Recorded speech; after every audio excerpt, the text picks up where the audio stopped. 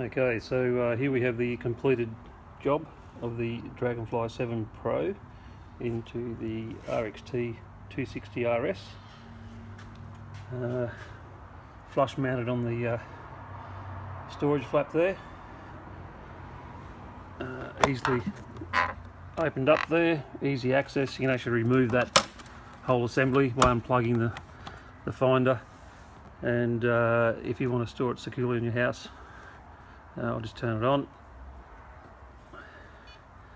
We'll come back to that while it's lighting up.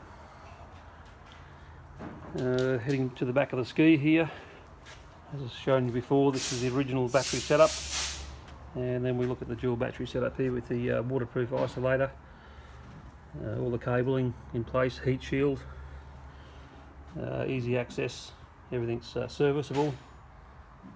22 amp hour gels deep cycle battery, which runs parallel when starting. The cables run up there through the other side of the ski there, and we'll head back up to the finder. No, it's still loading up,